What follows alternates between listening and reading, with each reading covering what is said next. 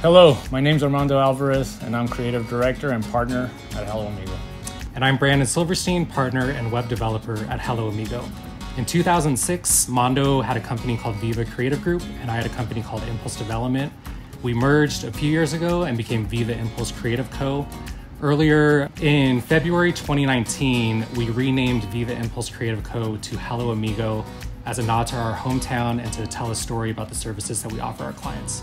In 2005, I moved back to El Paso from Arizona, and I saw that the city was starting to change, and so I decided to go on my own and start a company where I can be part of that growth and help make the city a little better. My grandparents and parents both had businesses in El Paso, so I wanted to follow in their footsteps and operate a successful business based in El Paso. I think there's a misconception that El Paso is just a small town in West Texas, and it's quite the opposite. There's a thriving business community here.